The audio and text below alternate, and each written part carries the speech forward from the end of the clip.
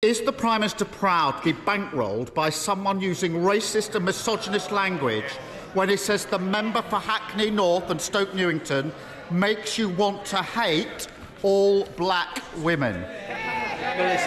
Mr Speaker, the alleged comments were wrong, they were racist, and he has now, as I said, the comments were wrong, they were racist. He has rightly apologised for them, and that remorse should be accepted, Mr Speaker. There is no place for racism in Britain, and the government that I lead is living proof of that. Mr Speaker, the man bankrolling the Prime Minister also said that the member for Hackney North should be shot. How low would he have to sink? What racist, woman-hating threat of violence would he have to make before the Prime Minister plucked up the courage to hand back the £10 million that he's taken from him? Mr Speaker, as I said, the gentleman apologised genuinely for his comments, and that remorse should be accepted. But he talks about language. He might want to reflect on the double standards of his deputy leader, calling her opponents scum, Mr Speaker. His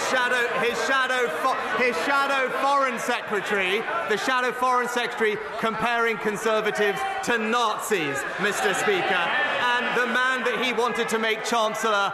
The man that he wanted to make Chancellor talking about lynching a female minister. His silence on that speaks volumes. Mr Speaker, the difference is he's scared of his party. I've changed my party. And Mr Speaker,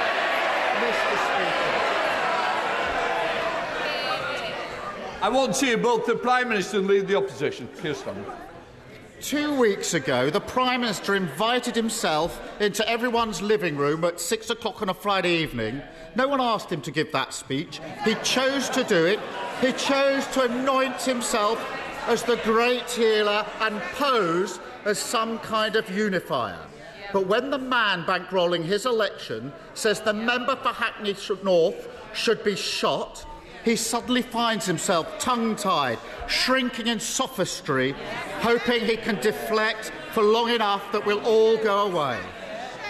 What does the Prime Minister think it was about the hundreds of millions of pounds of NHS contracts given to Frank Hester by his government that first attracted him to giving £10 million to the Tory party in the first place? Prime Minister. Mr Speaker, I'm absolutely not going to take any lectures from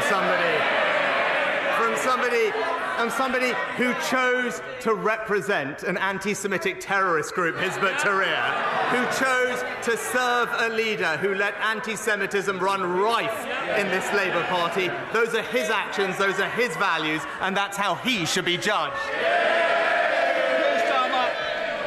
Mr Speaker, the problem is he's describing a Labour Party that no longer exists. I'm describing the man who is bankrolling their upcoming general election.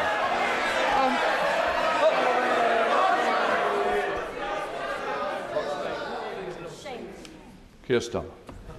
They can shout all they like. 2 weeks ago, he marched them out like fools to defend Islamophobia, and now the member for Ashfield is warming up the opposition benches for them.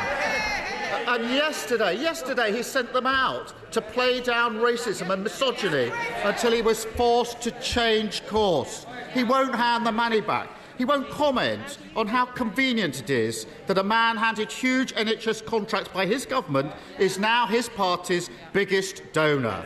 You have to wonder what the point is of a Prime Minister who can't lead and a party that can't govern.